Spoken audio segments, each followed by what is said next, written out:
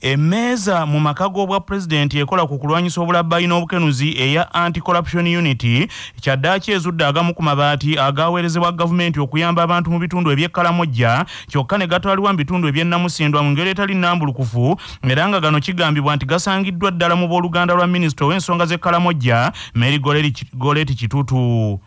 Akakiiko kano okuyingira mu nsonga zino omuteesiteesi omukulu mu yafeesi eya Ssaabaminisita Keith Mwakaniizi yeyasoose okuwandiikira ab'emmeeza eno ng'abasaba baziyingiremu. Gye buvuddeko abamu ku booluganda lwa minisita Mary Goleti Kitutu omuli ne nnyina poliisi yabakwata nga babalumiriza nti baali bakukulidde amabaati agali mu 450 agalina okuyamba abantu b'ekkalamojja abawejjera era abeetaaga. Ensonda okuva mu b'emmeeza mu maka g'obwa pulezidenti erwanyisa obukenuzi zitegeezezza laadiyo ya Kabaka Kyabasa Ensajja nti mu kunoonyereza ab'emmeeza eno kwe bakoze basobodde okugwa ku mabaati 389 kwago okuva mu disitulikiti ey'Emanafwa wamu ne Namisindwa naye ng'era bagazuulidde ddala okuva mu booluganda olwa minisita. Ensonda era zitegeezezza nti ab'emmeeza eno bakizudde ti abamu ku bantu ababadde baaseresa amabaati gano batandise okugaseruukulula ku nju zaabwe okwewala okukwatibwa mu kiwendo ekigenda mu maaso. Bino ebijjidde nga abamu ku bakulembeze ba disitulikiti eziri mu Kkalamojja baagala pulezidenti Yoweri Kaguta Museveni agobe minisita ow'ensonga z'Ekkalamojja Mary Goleti Kitutu olw'engeri nti ye n'abantu be gye beeyisaamu nga bagamba nti etyoboola ekitiibwa ky'obwa minisita. Katikkiro wa Buganda ow'ekitiibwa Charles Peter Mayiga asabye abantu ba Buganda bongere okujjumbira ebibiina by'obwegassi kibasobozesa okusitula embeera y'ebyenfuna mu maka gaabwe ne mu Buganda wamu ne Uganda okutwalira awamu. Katikkiro okusaba bw'ati asinzidde wano ku mbuga enkulu eya Buganda mu Bulange Mmengo bw'abadde atongoza boodi ey'ekitongole eky'Obwakabaka ekigenda okuluŋŋamya ebibiina by'obwegassi mu Buganda ekituumiddwa Buganda Cooperative Development Agency. Ow'ekitiibwa Mayiga agambye nti singa ebibiina by'obwegassi bittukiza obumu mu nzirukanya y'emirimu abalimi n'abalunzi mu Bwakabaka baakufuna eddoboozi eryawamu n'okumalawo obutali bwenkanya mu basuubuzi. Obwegassi bwayitimusa nnyo emmwanyi ne ppamba ate omuntu yenna amanye ebyafaayo akimanyi nti kumpi buli kalungi konna ke tulaba mu Uganda kaava mu mmwanyi ne ppamba era abamu bagenda ne bagamba nti abazungu baatulekera eddwaliro ly'e Mulago nga twefuga ng'ekirabo tebatuwanga kirabo zaali ssente za mmwanyi zaffe ne ppamba naye ng'obwegassi ssentebe bwayogeddeko bwatandikira mu Buganda bwayamba nnyo abantu okwogeza eddoboozi erimu bwayamba nnyo okubangula abantu ku mutindo. Omutindo kintu kikulu nnyo kubanga kyesigamyeko ebbeeyi yekusikiriza okukola ekintu kyonna. Omuntu yenna bw'akola ekintu ekitaliimu bbeeyi nnungi anafuwa. Ebibiina by'obwegassi byayamba ku mutindo byayamba mu okukubiriza abantu okulima emmwanyi. Katikkiro asabye abantu ba Buganda naddala abavubuka battukize okulima emmwanyi nga bwe gwali ku mirembe egy'edda egy'abajjajjaffe era mu ngeri y'emu n'abasaba bawagire kampuni ez'Obwakabaka ezizze okujja abantu mu buyinike. Watandika kaweefube w'emmwanyi terimba emyaka 7 emabega era kyali kyakwanukula bwetaavu bwa kulwanyisa bwavu. Manyi bw'oba onoogoba obwavu olina kukola ekyo ekiri mu busobozi bwo. Ekiri mu busobozi bwo bw'okiyinza n'okinyweza ebirala bikusanga eyo. Toyinza kukola bikuli wala ng'ebikuli okumpi tonnabisobola kubikola. Mmwanyi terimba kampuni okugula emmwanyi ku bantu. Naffe tubeere mu katale ffe ng'Obwakabaka baleme kutulimba. Waliwo n'okuzitunda ebweru nga tumaze ozigula ku bantu okuzitunda ebweru. Naye n'ekisembayo kwe kunywa kaawa. Era mmwanyi terimba n'akola ne kaawa oli mpologomu waffe Obwakabaka. Oba tunaaleeta ne banna abasizi b'ensimbi ne tutta omukago. Byagala kwetegereza era mmwe abakugu mujja tuwa amagezi. Minisita ow'ebyobwegassi era nga yamyuka minisita ow'ebyettaka ow'ekitiibwa James Kakomo asabye abakulembeze mu kitongole kino okukola emirimu mu bwesimbu ku lw'enkulaakulana y'Obwakabaka. Kamange ekitongole kino kigenda okussa mu nkola ennambika y'ebibiina by'obwegassi ebya SACCO, Multipurpose Cooperative, Union mu Buganda gye watongoza ebbanga si ddene nnyo emabega. Emirimu emikulu egy'abakulu bano mingi ddala okulungamya enkola y'emirimu mu bibiina ebitandikiddwa ku musingi ogw'Obwakabaka, okutambulira ku mateeka ate n'okuba n'obukulembeze obuggumivu. Ekyokubiri, okukakasa nti ebibiina bituukiriza ebigendererwa mu ngeri ey'obwerufu. Nyini ntebe wa boodi y'ekitongole ekigenda okulungamya ebibiina by'obwegassi mu Buganda, omukungu Joseph William Kitandwe ng'amyukibwa Dr. Ben Sembajjwe agambye nti waakuteeka essira ku kuzuukusa obuweereza obw'ebibiina by'obwegassi ebibadde byasirika n'okulaba nga mu bibiina bino mubaamu enkulaakulana erabwako. Nafuna ebiwandiiko ebikwata ku bwegassi mu Buganda bigamba nti walimu ebibiina by'obwegassi 1,168 ebiwandiise mu butongole. Ku bino ebitundu 65 byali biwandiikiddwa mu ngeri ya kugezesebwa probation. Ate ku ebyo ebyali biwandiikiddwa mu ngeri y'okugezesebwa ebitundu 57 obutundutundu bubiri certificate zaabyo zaali zeetaaga okuzza obujja. Ebibiina 13,825 byali birina certificate ez'enkalakkalira, ate ku bino ebibiina byonna 4 byali biri ku mutendera ogwa union. Minisita ow'ensonga ez'omunda mu Uganda Major General Severino Kahinda Otafiire azzeemu okusaba abantu abagambibwa okutulugunyizibwa ebitongole bya Uganda eby'ebyokwerinda batwale obujulizi obuluma bano obutereevu gy'ali ab'ebyokwerinda bo basobole okuvunaanibwa mu mateeka. Bino webijjidde nga waliwo n'omuntu omulala era agambibwa nti naye muwagizi w'ekibiina ekya National Unity Platform Eric Mwesigwa alabiddwako ng'ono alabikira mu butambi obw'enjawulo n'eri ab'amawulire ng'aliko ebisago ku mubiri gwe gwonna ng'alumiriza nti ebisago bino okulina amabwa amanene ddala byamutuusibwako ab'ebyokwerinda abaamukwata gye buvuddeko. Wabula Minister Severino Kahinda Otafiire agambye nti singa obujulizi buvaayo nga buliko ab'ebyokwerinda be buluma obutereevu tewali kulonzalonza abo bajja kukwatibwa bavunaanibwe olw'okutyoboola eddembe ly'Abannayuganda. Nakugambye singa wabeera gugwe batulugunyiza kyakole ripoota wali olabeko omusawo ng'agenda munaka mu kyalo anoonya balwadde.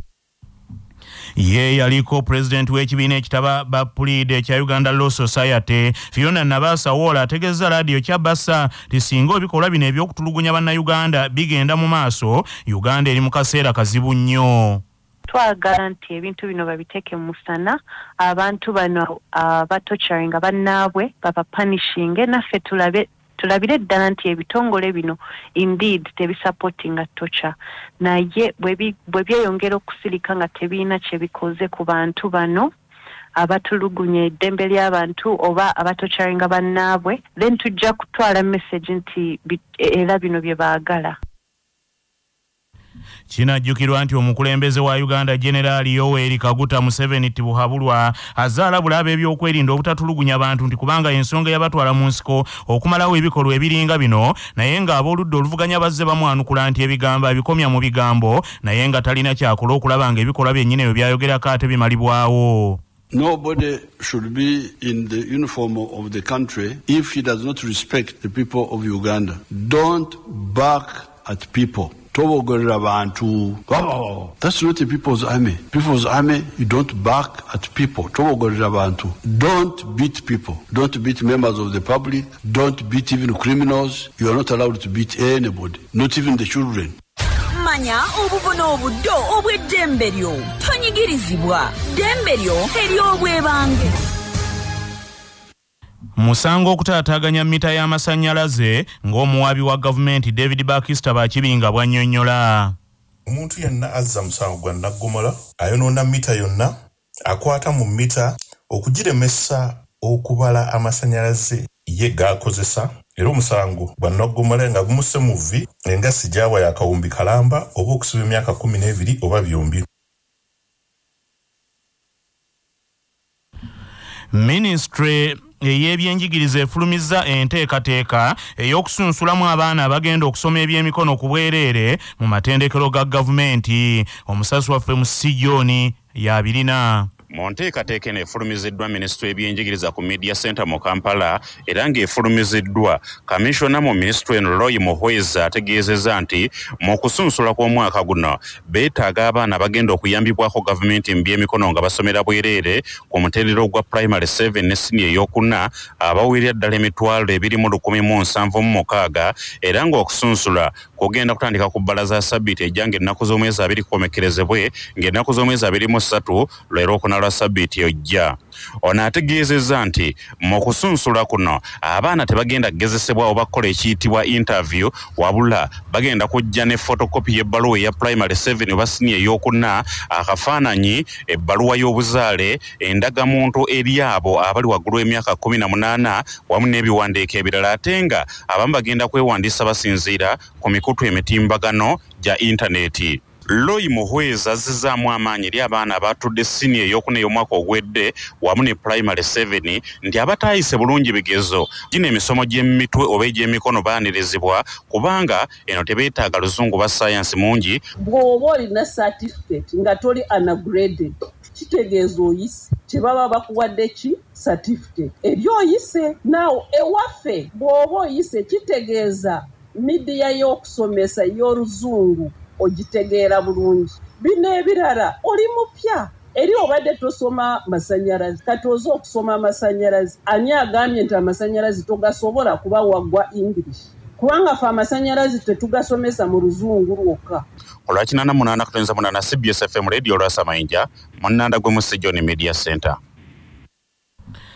Senkulu wa Ssettendekero Makerere Professor Dr. Ezra Suluma asabye abasomesa abatikkiddwa e Makerere bakwasizeeko ensi eno ku kizibu ky'omuwendo omunene ogw'abaana mu masomero ga gavumenti aga bonna basome abakyalemererwa okuyita ebigezo naddala eby'ekibiina ekyomusanvu.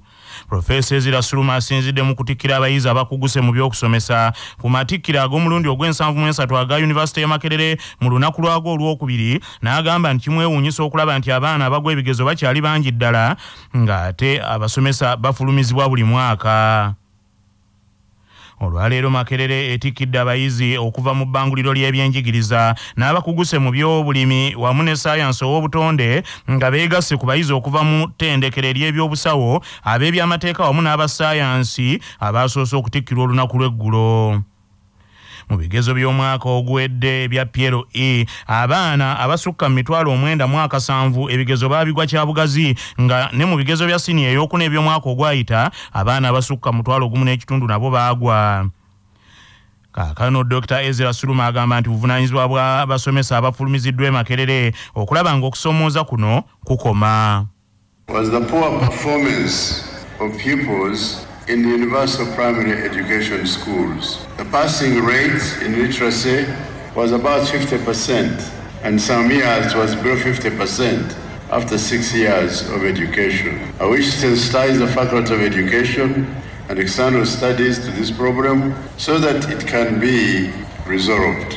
My office attempted to reduce teacher absenteeism as one of the causes of poor performance. Amyuka Senkulu wa Ssettendekero Makerere Professor Balunabba Nawangwe agambye nti abasomesa basaanidde okuba n'empisa mu buweereza bwabwe. This morning I heard you saying that you are a teacher because of education. You even said Nawangwe is VC because of education. But let me tell you, I'm VC also because of good discipline. I'm a very disciplined person. I'm a teacher who is very disciplined. And we look forward to you going out there as disciplined teachers because that is very important for our country. Today I will be looking how disciplined you are. Of agriculture and education, you hold the future of our country in your hands. Professor Barnabas Nawangwe azzeemu okukaatiriza nti abayizi abaatikiddwa ku mulundi guno si baakufunirawo ndagabusome zaabwe nga bagenda kuzifuna oluvannyuma lw'omwezi gumu. Abayizi 1,3221 be bagenda okutikkirwa mu nnaku 5 mu matikkiro ag'omulundi guno ogw'73 nga kuba n'ebitundu 52 ku 100 baana bawala 58 ku buli 100 baana balenzi. Obulamu bwe bugagga kutuusibwako Amref Health Africa. Dr. Deo Kizito Lukyamuzi annyonnyola nti mu kiseera ng'omwana azaalibwa asobola okufuniramu akawuka ka mukenenya.